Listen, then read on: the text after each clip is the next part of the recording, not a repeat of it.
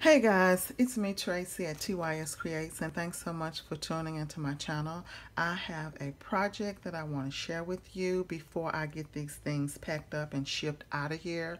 I am doing a couple of Halloween projects and I made some goodies and I wanted to share them with you guys. First off, this is the paper pad that I use. It's called Beautiful Nights and it is by American Crafts, and I am so proud to say that I have practically used the whole paper pad. I am liking these 6x6 pads. Normally I would get the 12x12 and I have paper left over for years, but this worked out pretty well for me. Now, I'm still going to get 12x12 papers, especially when they are so pretty, but I think I might get more of the 6x6 sizes as well. I also used this die by My Favorite Things. I also used this pocket die by My Favorite Things, and what I wanted to do was to go in my stash and use some things that I haven't used before or I haven't used in a long time.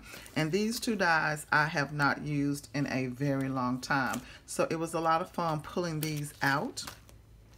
I also used these puffy stickers from Dollar Tree. They are stinking cute. Love, love, love them. And I also used these puffy stickers from Target, and these are great, and you got quite a few of them and they were only $1. So this is something that I might pick up and save for next year.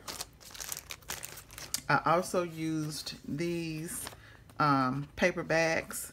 I can't remember where I got them from. They were in my stash, but of course with the orange and white they fit well in with the Halloween thing.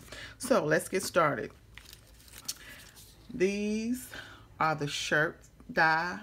These came from the shirt die, and I put the number 3 and the number 1 on them to represent Halloween, and I thought these turned out really, really cute. I also did these.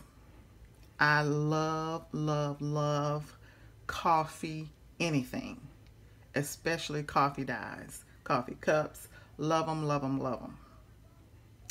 So I love the way that those turned out.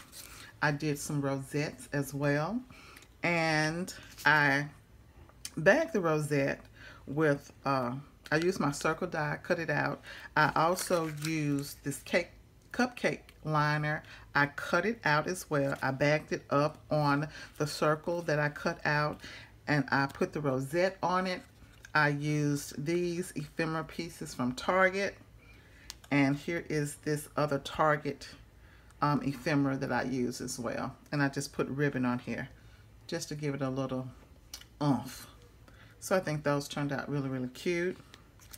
I also, this is what I did with those little puffy stickers from Dollar Tree. These are called paper clip flags, I believe. Stinking adorable. Love how those turned out. And this is the pocket die that I used. I think these turned out so stinking cute.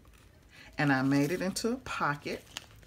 I also did some tags. And I thought that it would be cute if I took the tag and stuck it inside of that pocket die. So stinking cute. I love how these turned out. Isn't that cute?